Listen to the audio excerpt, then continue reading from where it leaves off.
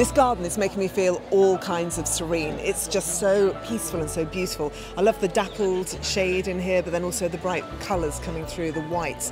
And so many of my favourite flowers are in this garden. It's sublime. And I dressed for the garden. It's green and white, and I was like, well, this is the dress I have to wear.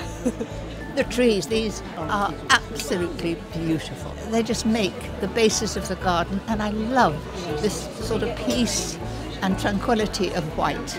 Thank you, Tom. Right now it's very calming. I would live in any of these gardens, they're so beautiful. But this is more me, I'd say. It's like, I like the structure of it, it's very nice. You walk into it, and because the colour scheme is terribly cooling, whites, greens, and this canopy of hazels over the top, it's instantly calming. And Tom Stewart-Smith is brilliant at a garden design. He's one of our leading garden designers. The path weaves its way through. It invites you in, and you're looking left and right, weaving your way to this extraordinary building at the end, which everybody covets. Utter heaven, just the most tranquil, beautiful, calming space.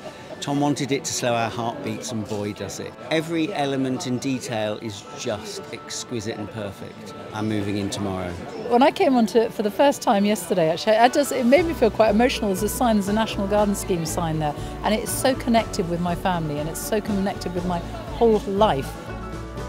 These trees are amazing. I'm astounded how they're being taken to Maggie's. I mean, that's just phenomenal that they get a new life somewhere else. Yeah. It's lovely. There's lots and lots of greenery, and it's just beautiful.